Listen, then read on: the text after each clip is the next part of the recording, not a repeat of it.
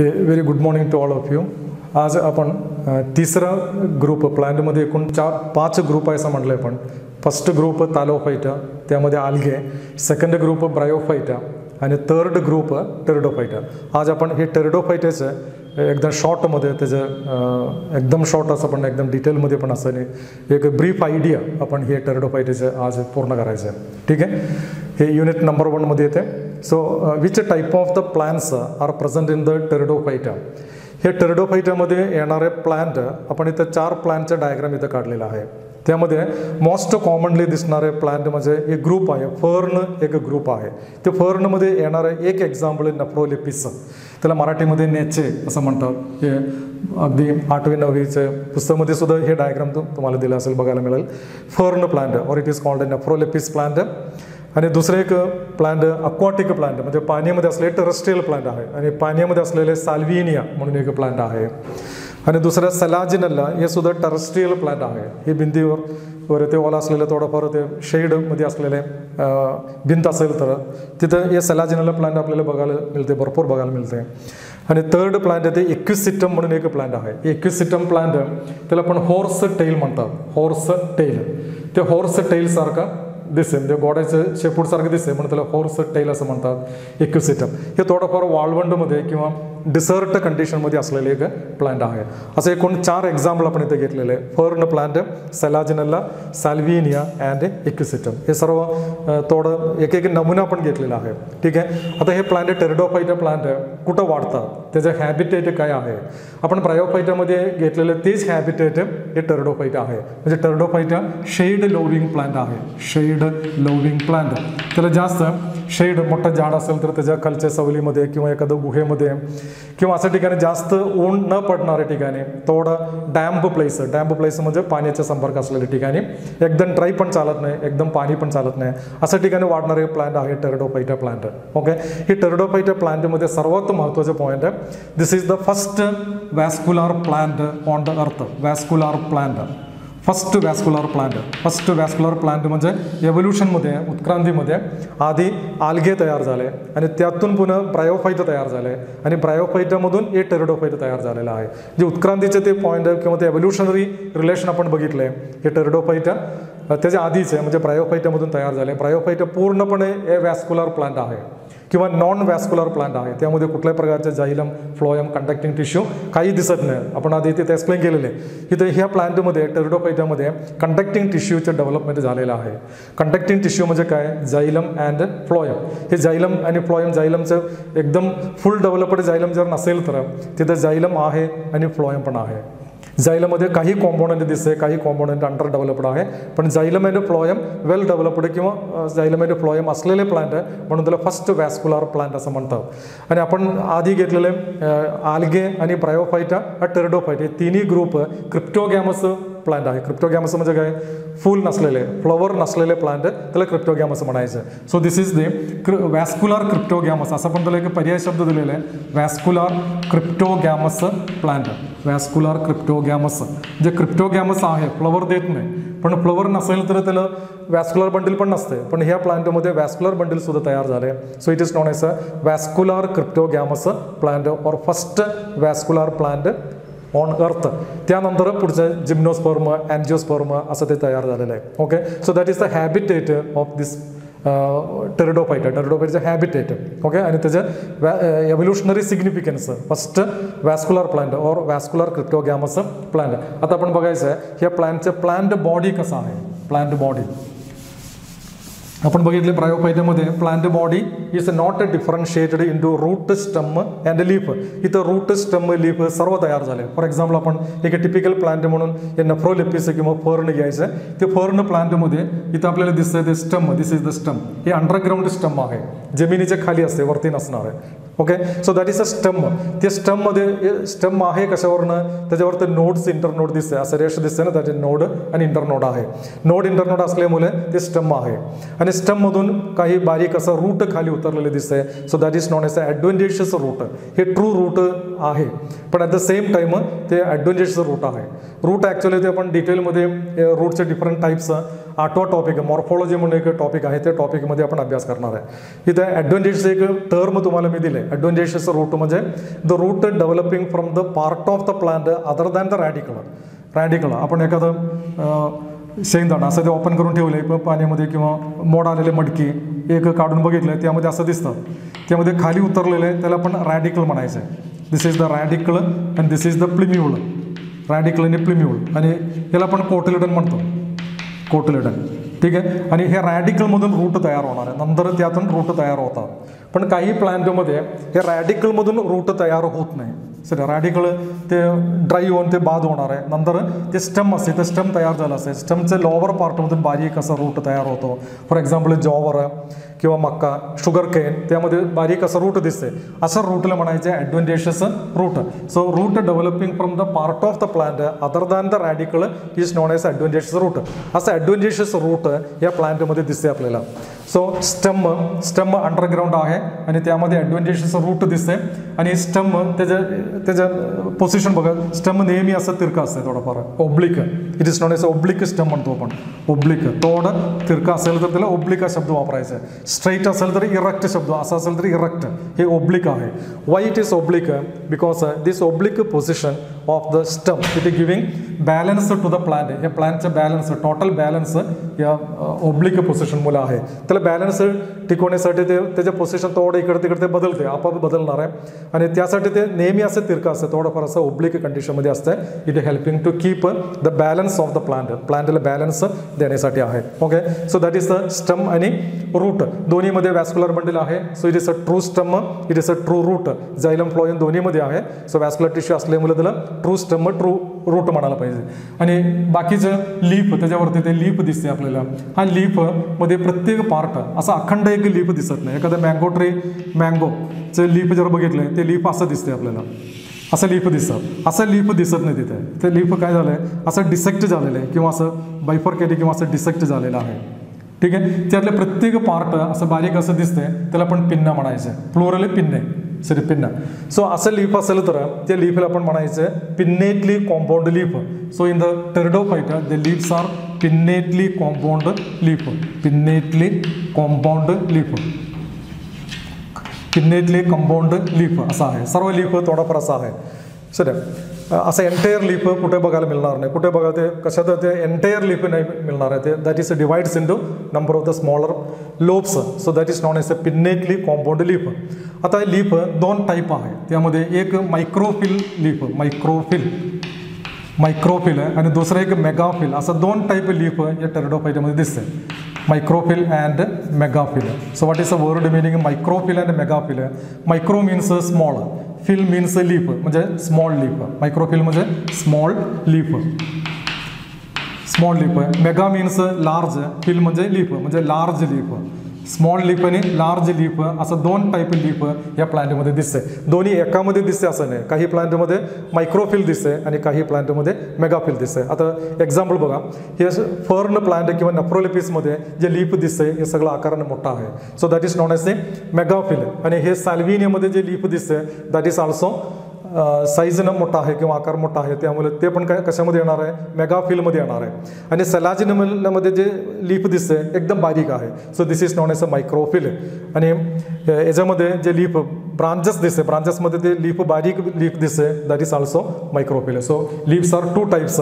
Some of the plant is showing the मायक्रोफिल and some other plants is showing the मेगाफिल और smaller leaf आणि large leaf. असं दोन type leaf आहे. आता आपण बघितलंय ते प्लांट बॉडीमध्ये रूट एक स्ट्रक्चर आहे, ते ट्रू रूट आहे, ॲडव्हान्टेज आहे, पण ते जायलम फ्लोएम असल्यामुळे ते ट्रू आहे.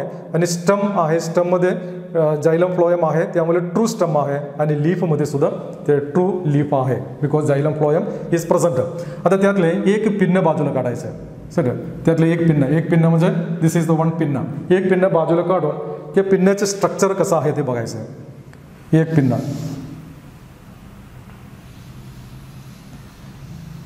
त्याचं मार्जिन थोडंसं वेव्ही आहे, वेव्ही margin. So this is the one pinna. Okay. त्या पिन्नेमध्ये मध्ये जे दिसते त्याला आपण मिडरिब म्हणतो. दिस इज द मिडरिब. आणि त्यामधून पुन्हा वेन्स तयार होतो, वेन्स. सो हे म्हणजे तुम्हाला प्रत्येक प्लांटमध्ये ते वेन्स दिसते आपल्याला. आणि हा व्हीनेशन, arrangement of the Wien is known as the व्हीनेशन. तुम्ही 9वी किंवा 8वीमध्ये अभ्यास केला असेल, हा व्हिनेशन 2 टाईप आहे. That is a मोनोकोटिलिडनमध्ये monocot plant असेल तर आणि डायकोट प्लांट असेल तर हा व्हिनेशन वेगळ्या पद्धतीचा आहे. सध्या मोनोकोटमध्ये पॅरलल व्हिनेशन म्हणतो आपण, पॅरलल, आणि डायकोटमध्ये रेटिक्युलेट व्हिनेशन म्हणतात, रेटिक्युलेट आणि पॅरलल व्हिनेशन. आता ह्या प्लांटमध्ये हे दोन्ही दिसत नाही, पॅरलल व्हिनेशन पण नाही, रेटिक्युलेटिव्ह पण नाही. जे मोनोकोट डायकोट अँजिओस्पर्मचं क्लास आहे. सध्या हे काय अँजिओस्पर्म नाहीच आहे, हे क्रिप्टोगॅमसचं प्लांट आहे आणि टेरिडोफायटन प्लांट आहे. त्यामध्ये ह्या वेन, असं वेन पुढं आलं ते वेन डिवाईड होणार आहे. सध्या प्रत्येक वेन असं डिवायडिंग होतो, प्रत्येक 2-2 तयार होतो. सध्या आता दिसायला ते चिमट्यासारखं दिसतंय किंवा फॉर्कसारखं दिसतंय, असं चिमट्यासारखं दिसतंय, म्हणून ह्या व्हिनेशनला काय म्हणायचं आहे, फॉर्कड व्हिनेशन म्हणायचं आहे. फॉर्कड व्हिनेशन, फॉर्कसारखं दिसतंय म्हणून फॉर्कड व्हिनेशन. सो व्हिनेशन इज अ फॉर्कड, हा व्हेरी इम्पॉर्टंट पॉईंट आहे. नीट एक्झामिनेशन विचारलं, NCERT पुस्तकामध्ये ते पॉईंट नाही गेले. ठीक आहे, फॉर्कड व्हिनेशन. आणि एका लीफला, एका पिन्न, लीफ म्हणता येत नाही, पिन्न, त्याला 2 साईड आहे, एक अप्पर साईड आणि एक लोअर साईड. जे साईड आपल्याला इथे दिसते ते अप्पर साईड आहे, वरच्या बाजू, त्याच्या खालच्या बाजू, असं 2 पार्ट आहे. ओके, वरच्या बाजूला पण डोर्सल म्हणायचं आहे आणि लोअर साईडला वेंट्रल म्हणायचं. So this is the dorsal side, dorsal, आणि त्याच्या खालच्या बाजू आत जे खाली, that is known as a ventral side. हे डोर्सल साईड आणि वेंट्रल साईड थोडंफार डिफरंट आहे. कशाने डिफरंट आहे ते बघूया आपण. डोर्सल साईडमध्ये हे वेन बायफर्केट झालेलं आहे, म्हणजे फॉर्कड व्हिनेशन आहे. त्यातले एक ब्रांचच्या एंडमध्ये व्हाईट स्पॉट दिसते. सध्या जर तुम्ही बघितलं, हे प्लांट आपल्या घरामध्ये सुद्धा असेल किंवा शोसाठी वाढवणारा प्लांट आहे, ऑर्नामेंटल प्लांट आहे. एखादं गार्डनमध्ये गेले हे तुम्हाला नक्की बघायला मिळणार आहे. आणि त्यामध्ये एक लीफ काढून बघायचं, त्याच्या वरच्या बाजूला आणि एक असं डॉट मारल्यासारखं, बारीक असं डॉट मारल्यासारखं दिसतंय. हे काय ॲक्च्युली ते डॉट आहे, ते डॉट म्हणजे ह्या लीफमध्ये किंवा ते प्लांटमध्ये असलेले एक्सेस वॉटर, जे जादा पाणी जर शोषून घेतलं आहे, हे जादा पाणी बाहेर फेकण्याचं एक ठिकाण आहे, एक पॉईंट आहे, ते व्हाईट स्पॉट आहे. सर हे व्हाईट स्पॉटमध्ये एक ग्लँड आहे, असं ते एक ग्लँड असते, दॅट इज नॉन एज ते हायडाथोड. हायडाथोड म्हणून एक ग्लँड आहे. हे हायडाथोड कशासाठी, to remove the access water in the form of the liquid. Sir प्लांटमधून पाणी बाहेर जाते, पण वाफ म्हणून ते बाहेर जाणार आहे, त्याला आपण ट्रान्सपिरेशन म्हणतो आपण. सर पण ह्या प्लांटमध्ये पाणी वाफ होत नाही, पाणी ट्रान्सपिरेशन होत नाही. त्यातले जादा पाणी असेल तर ह्या ग्लँडमधून ते पाणी बाहेर काढणार आहे. असं water removing, access water removing in the form of the liquid is known as the guttation, त्याला गटेशन म्हणतो. हा गटेशनसाठी हायडाथोड ठेवलेला आहे. असं पॉईंट NCERT मध्ये नाही दिले, पण त्याची गरज आहे आपल्याला. So हायडाथोड is a Gland which helping to remove access water. असं एक्सेस वॉटर पाण्याचं किंवा थीमसारखं असं बाहेर पडत असेल तर त्याला पण गटेशन म्हणायचं. असं पाणी बाहेर पडत असताना त्यामध्ये या लीफमध्ये असलेलं कॅल्शियम कार्बोनेट हे सुद्धा बाहेर पडणार आहे. कॅल्शियम कार्बोनेट आपल्याला माहिती आहे, कॅल्शियम कार्बोनेट म्हणजे खडू. हे ॲक्च्युली व्हाईट कलरमध्ये आहे. पाणी बाहेर पडल्यानंतर ते पाणी वाफ होतो, पाणी वाफ झालं ते कॅल्शियम कार्बोनेट तिथे शिल्लक राहतो आणि ते कॅल्शियम कार्बोनेट आपल्याला व्हाईट स्पॉट म्हणून या लीफमध्ये दिसतं. आणि एक व्हाईट स्पॉट त्याच्या डोर्सल सरफेसमध्ये दिसते. हीच व्हाईट स्पॉट इज ॲक्च्युली हायडाथोड. ते हायडाथोडमध्ये कॅल्शियम कार्बोनेट शिल्लक राहिले म्हणून ते व्हाईट स्पॉट दिसतात. ओके, आता आपण त्याचे वेंट्रल सरफेस बघायचं. दिस is the dorsal side. Ventral side बघूया. वेंट्रल साईडमध्ये काही पेक्युलॅरिटी आहे का, वेगळं काही कॅरेक्टर्स आहे का बघूया आपण. वेंट्रल साईडमध्ये sir this is the leaf.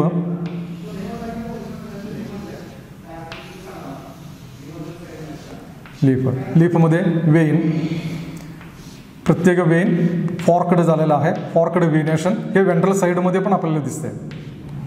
ठीक आहे, पण वेंट्रल साईडमध्ये हे स्पॉट दिसत नाही. ब्लॅक स्पॉट कुठे बघायला मिळणार नाही. पण ब्लॅक स्पॉटच्या ठिकाणी आपल्याला ब्राऊन कलरचं किंवा ब्लॅक कलरचं किडनी शेप्ड स्ट्रक्चर दिसणार आहे. किडनीच्या आकारमध्ये असलेलं आहे. सध्या असं टोपी बसवल्यासारखे किंवा किडनीच्या आकारमध्ये असलेले बारीक असं ब्लॅक. सुरुवातीला जे ग्रीन कलरमध्ये असते, नंतर ते ब्राऊन कलरमध्ये जातो आणि त्यानंतर एकदम डार्क कलरमध्ये असं किडनी शेप्ड स्ट्रक्चर दिसते. दिस kidney shaped structure is known as the sorus. त्याला सॉरस म्हणायचं आहे. या सॉरसमध्ये स्पोरॅन्जियम असते. त्या स्पोरॅन्जियममध्ये स्पोर तयार होतो.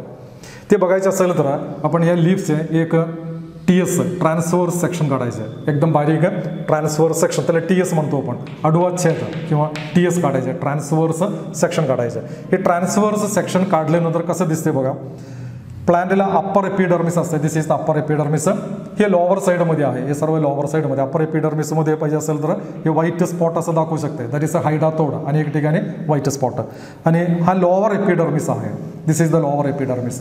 लोअर एपिडर्मिसमध्ये इथं आपल्याला प्लासंडा म्हणून एक पार्ट दिसते, प्लासंडा. प्लासंडा शब्द ॲनिमलमध्ये वापरतो, प्लांटमध्ये सुद्धा प्लासंडा वापरतात. Sir, so this is the प्लासंडा. हे प्लासंडा पुढे गेल्यानंतर इथे एक टॉपन बसवल्यासारखा, सर मिशासारखा किंवा मुस्टॅश मिशासारखा असं एक स्ट्रक्चर दिसते. हे ट्रान्सवर्समध्ये असं दिसतंय, आणि एंटायर हे अखंड असं बाजूला काढून मायक्रोस्कोपमध्ये बघितलं, लेन्समध्ये असं दिसतंय आपल्याला. So it's a kidney shaped. हे किडनी शेप्ड आहे म्हणून या प्लांटला नेफ्रोलेपिस नाव दिलेलं आहे. नेफ्रो म्हणजे किडनी, नेफ्रोलेपिस किडनी शेप आहे म्हणून. सेक्शन काढलंय, इथं आपल्याला मुस्टॅश किंवा मिशासारखं असं दिसतंय, आणि त्याच्यामध्ये जे स्पेस दिसते, या स्पेसमध्ये स्पोरॅन्जियम बसवलेलं आहे, स्पोरॅन्जियम. So this is the one of the स्पोरॅन्जियम. हे दुसरे एक स्पोरॅन्जियम आहे. असं अनेक स्पोरॅन्जियम इथं बसवलेलं आहे. 100-200 स्पोरॅन्जियम इथं बसतात. असं, आणि जेवढं बसेल तेवढं स्पोरॅन्जियम इथं तयार झालेलं आहे. Sir, this is known as the स्पोरॅन्जियम. हे स्पोरॅन्जियममध्ये डिप्लॉइड सेल आहे, diploid. Sir, it is filled with diploid. Diploid sale म्हणजे क्रोमोसोम संख्या दुप्पट असलेले डिप्लॉइड सेल, 2n कंडिशन. त्यामध्ये असलेले प्रत्येक सेल 2n कंडिशन सेल आहे. That is known as the spore mother sale. Spore mother sale, spore mother sale म्हणतो. Spore mother sale diploid आहे. हे स्पोर मदर सेल अंडरगोईंग मिओसिस, त्यामध्ये मिओसिस होतो. Meiosis झाल्यानंतर एकूण 4 स्पोर तयार होणार आहे. हे प्रत्येक स्पोरमध्ये क्रोमोसोमची संख्या निम्म असणार आहे. मिओसिस आहे, रिडक्शन डिव्हिजन आहे, क्रोमोसोम संख्या निम्म होतो. म्हणजे हे डिप्लॉइड असेल तर हे प्रत्येक स्पोर n कंडिशनमध्ये येणार आहे. सर, n कंडिशनमध्ये. हे नेफ्रोलेपिसमध्ये एकूण तिथं 16 स्पोर मदर सेल असते, 16 स्पोर मदर सेल आहे, आणि प्रत्येक स्पोर मदर सेलमधून 4 स्पोर तयार होतो. सो 16 × 4 म्हणजे 64 स्पोर्स तिथं तयार होतं प्रत्येक ह्याच्यामधून. हे नेफ्रोलेपिस, सर्व ह्याच्यामध्ये नाही, फक्त नेफ्रोलेपिसमध्ये 64 स्पोर्स तिथं तयार होतो. हे स्पोर ज्यावेळेला मॅच्युअर होतो, जर त्याच्या आता स्पोर तयार झाले, all this R the spore. हे मदर सेल सगळे गेले, मिओसिस झाले, त्यामध्ये स्पोर तयार झाले. हे स्पोर ज्यावेळेला मॅच्युअर होतो, एका बाजूला ते ब्रेक होणार आहे, इथं ब्रेक होणार आहे, ब्रेक झाल्यानंतर स्पोर्स असं बाहेर पडतो. सर, हे सर्व स्पोर असं बाहेर येतात. दिस आर द स्पोर्स. हे स्पोर्स बाहेर पडले, सर स्पोर्स बाहेर पडल्यानंतर हे स्पोर पुन्हा ते खाली तिथं चिखल असेल तर किंवा पाणी वगैरे असेल तर पाणी किंवा चिखल असेल तर पाणीमध्ये पडणार आहे. पाणीमध्ये पडल्यानंतर तिथं ते उगवणार आहे, आणि तिथं नवीन एक प्लांट तयार होतो. सर, असं ते पाणीमध्ये. ठीक आहे, हे पुढच्या नंतर बघूया. इथं आतापर्यंत मी एक्सप्लेन केलेलं आहे. ह्या प्लांट, जे प्लांट आपल्याला दिसतंय हे सर्व प्लांट, सर सेलाजिनल असेल किंवा इकोसिस्टम असेल किंवा साल्विनी असेल किंवा फर्न असेल, हे सर्व प्लांटमध्ये त्यात टिपिकल प्लांट म्हणून आपण फर्न प्लांट घ्यायचं आहे. ते फर्न प्लांटमध्ये ते इथं मी एक्सप्लेन केलेलं आहे, पण त्या सर्व प्लांटला ते लागू पडतात. ठीक आहे, हे प्लांटमध्ये हे स्पोर तयार करतो. ह्या प्लांटाने, हे प्लांटचं लीव्हच्या खालच्या बाजूला स्पोर तयार होतो. स्पोर तयार करत असल्यामुळे या प्लांटला काय म्हणायला पाहिजे, स्पोरोफाइट. सर, स्पोर तयार करणारे plant sporophyte. So this plant, जे प्लांट टेरिडोफाइटन प्लांट आपल्याला समोर दिसते, that plant is the sporophyte plant. White spot sporophyte plant because it producing the spores. असं स्पोर तयार करतो म्हणून त्याला स्पोरोफाइट प्लांट म्हणायचे. हे स्पोरोफाइट प्लांट डिप्लॉइड प्लांट आहे. सर, प्लांटमध्ये किंवा ॲनिमलमध्ये कुठे स्पोरोफाइट हा शब्द ॲनिमलमध्ये वापरत नाही. प्लांटमध्ये स्पोरोफाइट हा शब्द कुठे असेल तर ते डिप्लॉइड असणार आहे. सर, स्पोरोफाइट कधी हॅप्लॉइड नसते. So this plant, the plant is diploid. आणि आपण अभ्यास केलेले ब्रायोफाइट प्लांट, ते प्लांट हॅप्लॉइड आहे, म्हणजे ते गॅमिटोफाइट आहे. ब्रायोफाइटन प्लांट गॅमिटोफाइट आहे म्हणजे हॅप्लॉइड. हा प्लांट स्पोरोफाइट आहे म्हणजे इनडायरेक्टली ते डिप्लॉइड प्लांट आहे. हे डिप्लॉइड प्लांटमध्ये मिओसिस होतो, हॅप्लॉइड प्लांटमध्ये मिओसिस होणार नाही. इथं मिओसिस होतो, मिओसिस झाल्यानंतर इथं स्पोर तयार होतो आणि स्पोर हॅप्लॉइड आहे. म्हणजे हे स्पोरोफाइट स्टेज इथं संपलेलं आहे. स्पोरोफाइट एक स्टेज आहे, त्याच्या लाईफमध्ये एक स्टेज पूर्ण झालं, that is a sporophyte stage. हे स्पोरोफाइट स्टेज अनेक वर्षभर किंवा अनेक वर्ष टिकणारे प्लांट आहे. म्हणजे dominant, टेरिडोफाइटामध्ये dominant stage is known as sporophyte. आणि आपण अभ्यास केलेले ब्रायोफाइटामध्ये जे प्लांट दिसते ते गॅमिटोफाइट आहे. डोमिनंट स्टेज तिथं गॅमेटोफाईट आहे आणि डोमिनंट स्टेज इथं स्पोरोफाईट आहे. हे दोन्हीचं कंपॅरिझन आहे. असं पॉईंट आपल्याकडे आल्याशिवाय नीट परीक्षेला सक्सेस होणार नाही. ठीक आहे. सो स्पोरोफाईट हे डिप्लॉइड प्लांट आहे. डिप्लॉइड प्लांटमध्ये मिओसिस झाल्यानंतर स्पोर तयार केले. स्पोरोफाईट इथं संपले. आता पुढचं स्टेज आहे गॅमेटोफाईट. कसं होतं बघायचं आहे. आता स्पोर तयार झालेलं आहे. हे स्पोर पाण्यामध्ये पडले किंवा चिखलमध्ये वगैरे पडले. पाणी भरपूर पाणी पण चालत नाही पण ड्राय पण चालत नाही. सर असं चिखल किंवा ते मड्डमध्ये पडलं तिथं पाण्याचा संपर्क आहे तिथेही उगवणार आहे. हा स्पोर आहे ते स्पोर उगवणार आहे. स्पोर उगवल्यानंतर तिथे एक स्ट्रक्चर तयार होतो. हार्ट शेप्ड स्ट्रक्चर तयार होणार आहे. हार्ट सर असं हार्ट शेप्ड स्ट्रक्चर तयार होतं. हे मायक्रोस्कोपिक आहे. आपल्याला नाही बघायला मिळणार. मायक्रोस्कोपमध्ये सुद्धा अवघड आहे बघणे. सर असं मायक्रोस्कोपिक एक नवीन प्लांट आहे. त्यातलं पुढचं एक स्टेज आहे लाईफ सायकलमध्ये पुढचं स्टेज आहे गॅमेटोफाईट. दिस इज कॉल्ड गॅमेटोफाईट. आणि त्याला गॅमेटोफाईट म्हणत नाही, त्याला प्रोथालस हे नाव दिलेलं आहे. प्रोथालस म्हणजे गॅमेटोफाईट आहे. त्या प्लांटचं गॅमेटोफाईट आहे. So this is the गॅमेटोफाईट. असं गॅमेटोफाईट तयार होतो. गॅमेटोफाईट कशातून तयार झालेलं आहे? हॅप्लॉइड स्पोरमधून हे गॅमेटोफाईट तयार झालेलं आहे. त्यामुळे हा गॅमेटोफाईट हॅप्लॉइड असणारच आहे. 100% ते हॅप्लॉइड असणारच आहे. बिकॉज हे हॅप्लॉइड स्पोरमधून ते तयार झालेलं आहे. हार्ट शेप्ड स्ट्रक्चर आहे. त्यामध्ये त्याचं नोच याला पण ह्या रिजन आहे त्याला नोच म्हणतो आपण. NOTCH नोच. त्या नोचच्या बाजूला तिथं आर्चिगोनियम तयार होतो. Archegonium. Sorry this is the archegonium. Okay. हे आर्चिगोनियममध्ये एग असते. त्याच्या आत एग. आर्चिगोनियम म्हणजे आपण ब्रायोफाईटमध्ये बघितले हे फिमेल सेक्स ऑर्गन आहे. आणि तसंच त्याचं ऑपोजिट एंडमध्ये इथं अँथरिडियम तयार होतो. So this is the अँथरिडियम. Archegonium and अँथरिडियम. अँथरिडियम is the mail आणि archegonium is the female. आर्चिगोनियममध्ये egg असते. हे ब्रायोफाईटमध्ये आपण सांगितलं सर्व पॉईंट इथं पण बसते. जे ते फ्लास्क शेप थर्मस शेप आहे. त्याचे नक्क आहे. त्याचे वेंटर आहे. टॉपन बसवलेलं आहे. ऑपरकुलम हे सर्व इथं बसते. पण मायक्रोस्कोपमध्ये आपण हे सरळ असं बघू शकत नाही. मायक्रोस्कोपमध्ये बघायला लागते. मायक्रोस्कोपमध्ये बघत असताना त्याच्यामध्ये कव्हर स्लिप टाकतो आणि आपल्याला मायक्रोस्कोपमध्ये असं दिसणार आहे. आर्चिगोनियम अँथरिडियम असं दिसणार आहे. ते शेप नाही दिसणार आहे. अँथरिडियम हे गदळ म्हणजे क्लब शेप आहे. असं शेप इथं बघायचं म्हणजे जरा अवघड आहे. ठीक आहे. So this is the अँथरिडियम. So this is the archegonium. हा आर्चिगोनियम फिमेल. आर्चिगोनियम म्हणजे फिमेल. बायोलॉजीमध्ये फिमेल असं लिहायचं. आणि दिस इज द अँथरिडियम. अँथरिडियम हे मेल आहे. अँथरिडियम इज मेल. हे सर्व एन कंडिशनमध्ये आहे. लक्षात ठेवायचं आहे कारण अखंड प्लांट एन कंडिशनमध्ये आहे. त्यामुळे हे सर्व स्ट्रक्चर एन कंडिशनमध्ये आहे. ठीक आहे. त्या अँथरिडियममध्ये अँथ्रोझुइड तयार होतो. त्यामध्ये असं कॉमा शेप्ड विथ फ्लॅजेल्ला याला म्हणतो पण अँथ्रोझुइड. अँथ्रोझुइड तयार होतो. ते अँथ्रोझुइड स्विमिंग करत ते येणार आहे आर्चिगोनियापर्यंत येणार आहे. ते कशामुळे येतो ते सगळं मी ते ब्रायोफाईटमध्ये सांगितलं होतं. तिथे केमिकल तयार होतो मॅलिक ॲसिड. ते मॅलिक ॲसिडला एक विशेष प्रकारचं वास असतं किंवा एक केमिकल स्टिम्युलेट देतो. ते केमिकलमुळे हे अँथ्रोझोइड बरोबर स्विमिंग करून इथंपर्यंत येणार आहे. इथं आल्यानंतर त्याच्या फ्लॅजेल्ला कमी करून टाकतो. इथं आले त्याच्या फ्लॅजेल्ला कमी करून टाकले आणि ते अँथ्रोझोइड त्याच्या वेंटरमधून आत जातो. आत गेल्यानंतर पुन्हा ते दोन्हीचे न्यूक्लियस एकत्रित होणार आहे आणि इथं काय तयार होतो? जायगोट तयार होतो. म्हणजे फर्टिलायझेशन पूर्ण झालं आहे. जायगोट तयार झालं आहे. म्हणजे फर्टिलायझेशनसाठी काय पाहिजे? पाणी पाहिजे. पाणीशिवाय फर्टिलायझेशन होणार नाही. त्यामुळे या टेरिडोफाईटसुद्धा एका प्रकारच्या आम्फिबियन प्लांट आहे. आपण खरं आम्फिबियन प्लांट म्हणजे ब्रायोफाईटा. हे सुद्धा आपण जर एक्सप्लेन केले हा सुद्धा ब्रायोफाईटा टेरिडोफाईटासुद्धा आम्फिबियन प्लांट आहे. इथं जायगोट तयार झालं आहे. आता हे जायगोट पुन्हा जर्मिनेट होणार आहे, उगवणार आहे आणि तिथं प्लांट तयार होतो. छोटे प्लांट लहान प्लांट तयार होतो. सुरुवातीला ते प्लांट व्हाईट कलरमध्ये असते. व्हाईट कलरमध्ये सो व्हाईट कलरमध्ये असल्यामुळे त्याला फूड तयार करता येत नाही. क्लोरोफिल नसल्यामुळे प्रकाश संश्लेषण म्हणजे फोटोसिंथेसिस करू शकत नाही. ते लहान असताना जे यंग स्पोरोफाईट आहे. दिस इज द यंग स्पोरोफाईट. हा young स्पोरोफाईट depending on what is गॅमेटोफाईट. Young स्पोरोफाईट depending on the गॅमेटोफाईट for the food.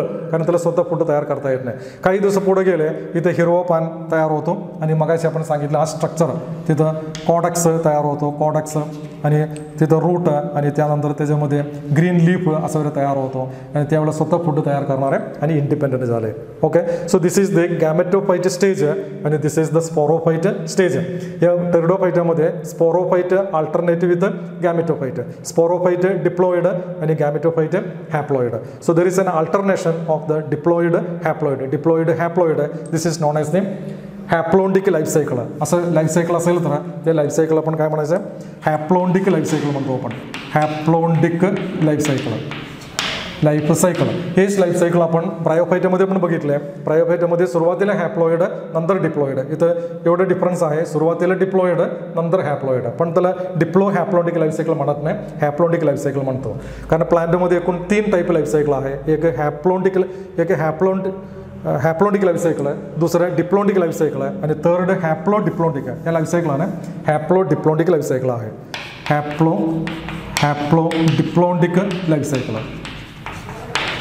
Diploid आधी आहे म्हणून ते हॅप्लोंडिक म्हणत नाही त्याला हॅप्लोडिप्लोंडिकच म्हणायचं कारण प्लांटमध्ये टोटल 3 टाईप लाईफ सायकल आहे एक हॅप्लोंडिक दुसरं डिप्लोंडिक आणि थर्ड हॅप्लोडिप्लोंडिक डिप्लॉइड आधी असू दे किंवा हॅप्लॉइड आधी असू दे आपण नाव देताना हॅप्लोडिप्लोंडिक लाईफ सायकल म्हणायचं असं लाईफ सायकल या प्लांटमध्ये आहे so that is the टेरिडोफायटन plant हे टेरिडोफायटन प्लांटमध्ये एक व्हेरी इम्पॉर्टंट पॉईंट आहे एव्होल्युशनरी पॉईंट हे मला सांगायचं होतं that is a most important point आहे नीट परीक्षेमध्ये विचारणार आहे so what is that point आहे in the case of the Selaginella आणि साल्व्हिनिया 2 प्लांट आहे हे सेलाजिनेला प्लांट अँड साल्व्हिनिया हे दोन्ही प्लांटमध्ये 2 टाईप स्पोर तयार होतो आणि आपण जे अभ्यास केलेले फर्न आणि इकोसिटी हे दोन्हीमध्ये सर्व स्पोर एकसारखा आहे यामध्ये जे स्पोर तयार होतो सर्व स्पोर एकसारखा आहे त्यामध्ये काही वेगळं पण काही नाही सर्व हजारो स्पोर तयार होतो सगळं एक आहे त्यामुळे त्याला काय म्हणायचं होमोस्पोरस प्लांट म्हणायचं होमोस्पोरस होमो म्हणजे सिमिलर स्पोर तयार करणारे होमोस्पोरस प्लांट म्हणतो आपण हे होमोस्पोरस प्लांट आहे बंद करा आणि नंतर जोडायचं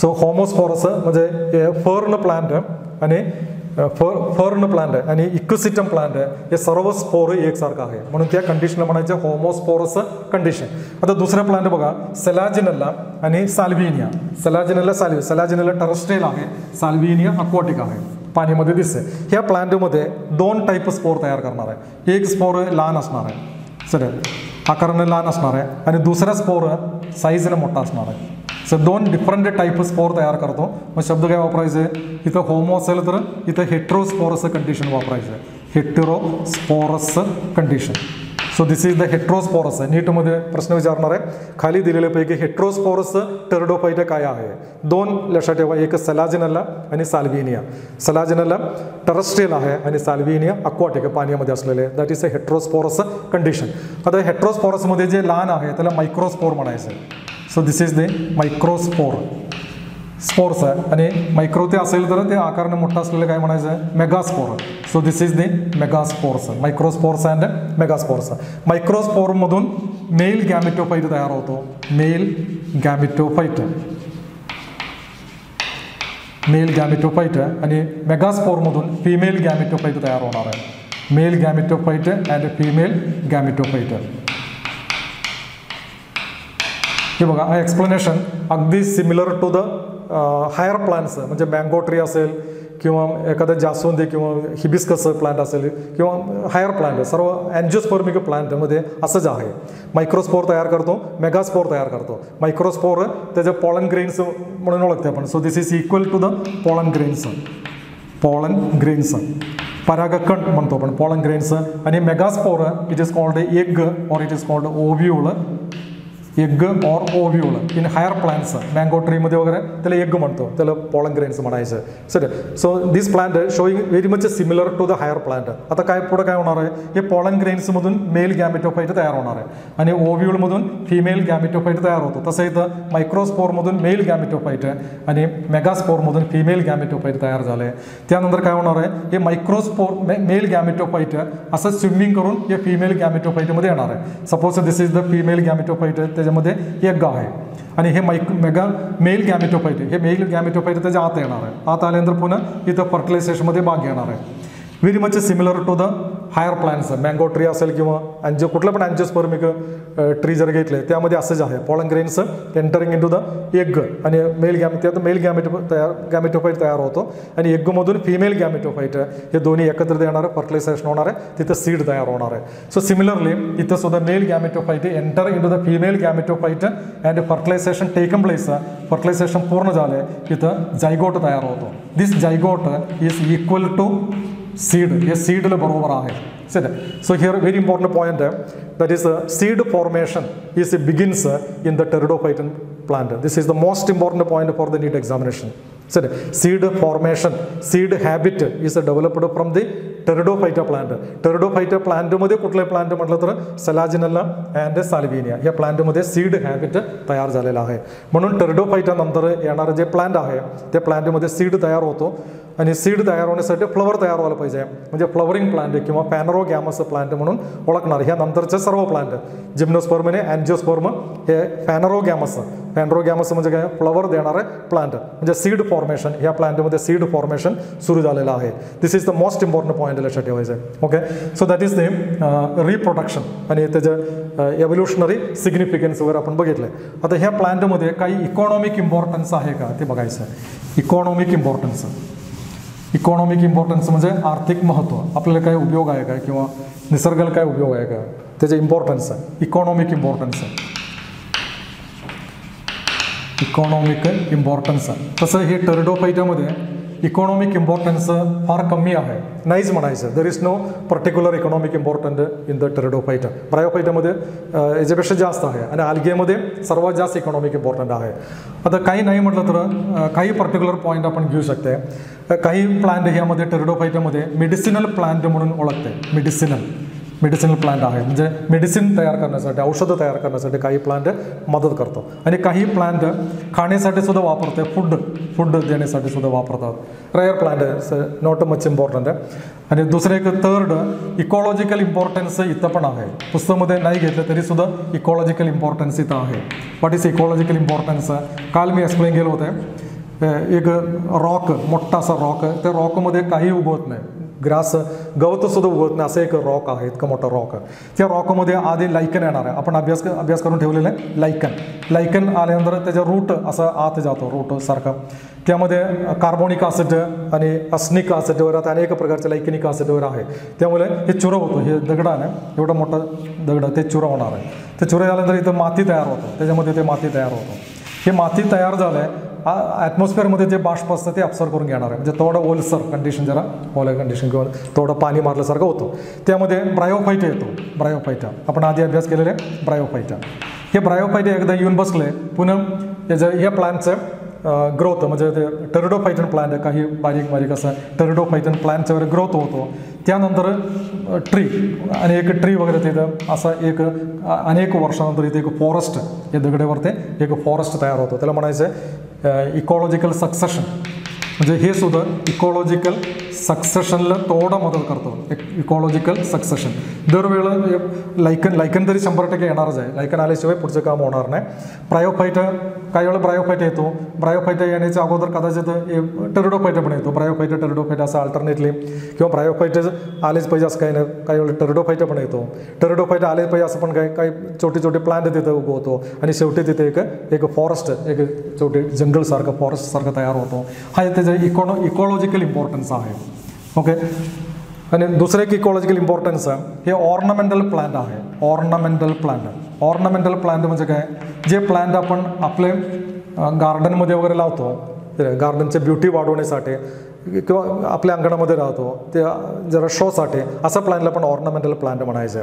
हे प्लांट हे फर्न प्लांटवर बाकीचे काही जास्त वापरत नाही, पण हे फर्न प्लांट ऑर्नामेंटल प्लांट म्हणून वापरले जाते. कुठलं पण गार्डनमध्ये गेले, कुठलं पण घरामध्ये एक छोटी गार्डन असेल तर तिथं हे प्लांट आपल्याला बघायला मिळणार आहे, fern plant. So it acting as an ornamental plant. दुसरं सिग्निफिकन्स हे seed formation, seed habit is developed habit, इथून सुरुवात झालेला आहे.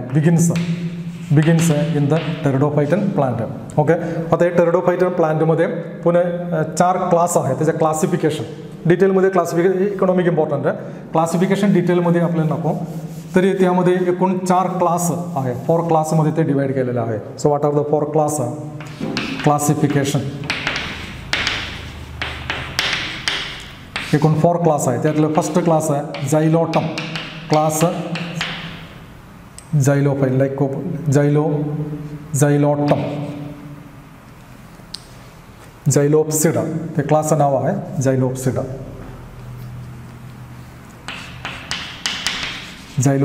त्यातलं एक्झाम्पल आहे जायलोटम इज एक्झाम्पल. ओके, आणि सेकंड क्लास लायकोपोडियम. त्याला एक एक्झाम्पल लायकोप्सिडा, प्रत्येक ठिकाणी सिडा जोडायचं, लायकोप्सिडा.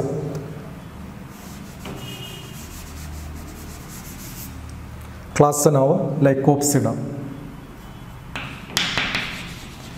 Example lycopodium. सलाजिनला सुद्धा त्यामध्ये येणार आहे. सलाजिनला लायकोपोडियम. हे सलाजिनला तिथं सलाजिन ते याच्यामध्ये येणार, लायकोप्सिडामध्ये येणार आहे. आणि थर्ड स्फिनोप्सिडा म्हणून एक ग्रुप आहे. सिनोप्सिडामध्ये येणार आहे हे हॉर्स टेल, त्याला इक्विसिटम म्हणतो आपण. इक्विसिटम त्या ग्रुपमध्ये येणार आहे. आणि लास्ट क्लास दॅट इज ते स्फिनोप्सिडा टेरोप्सिडा. दिस कॉल्ड टेरोप्सिडा. टेरोप्सिडामध्ये डरिस एक्झाम्पल. डरिस एक एक्झाम्पल आहे. ॲडन्शिया एक एक्झाम्पल आहे टेरोप्सिडामध्ये. ड्रायोप्टेरस पण एक्झाम्पल आहे त्यात. डायोप्टेरस, डरिस आणि ॲडन्शिया. So this R the example. So this is the classification. याच्या पलीकडचं काय नको आपल्याला. झैलोप्सिडाचं कॅरेक्टर सांगा, लायकोप्सिडा कॅरेक्टर सांगा, काय नको. फक्त क्लासिफिकेशनमध्ये एकूण 4 क्लास आहे. ते 4 क्लासला एक एक्झाम्पल. NCERT पुस्तकामध्ये जे आहे तेच पाठांतर करायचं आहे. परीक्षेला आपल्याला तेच उपयोग पडणार आहे. Okay, so that is the class group pteridophyta. आता आज आपण टेरिडोफाइटा पूर्ण केलेला आहे. नेक्स्ट लेक्चरमध्ये आपण अँजिओस्पर्म म्हणजे जिम्नोस्पर्म अँजिओस्पर्म करणार आहे. Okay, thank you very much.